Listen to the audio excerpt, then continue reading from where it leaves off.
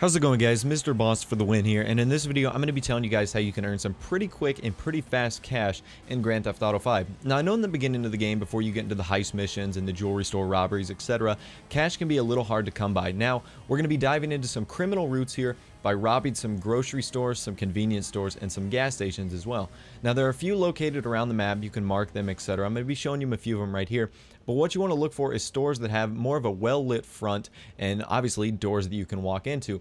Now, when you enter this building, you want to come in with a weapon of your choice.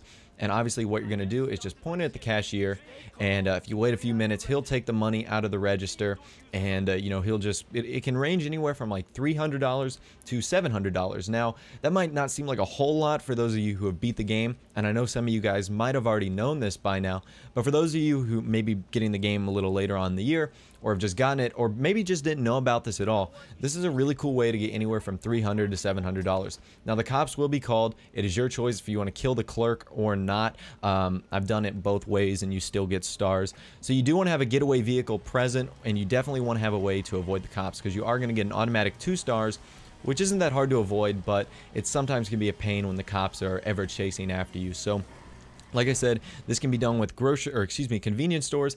One is located right here. It's at the very top of downtown Los Santos, right here on this mini-map. This can be done with convenience stores, like the one I'm walking into right now. Most gas stations will have these 24/7 supermarkets available.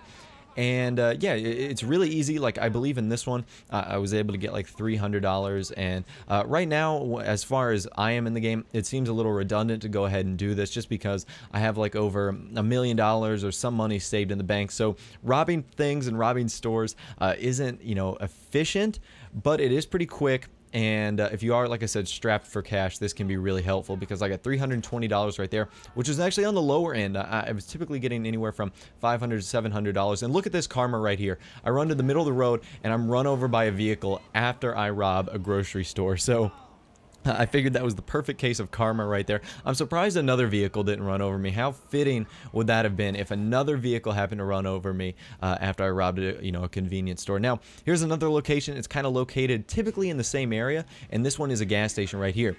Now, not all clerks will act the same. In fact, some of the clerks will actually retaliate and possibly pull out weapons, as you'll see in a little bit. I go in with a modded shotgun right here.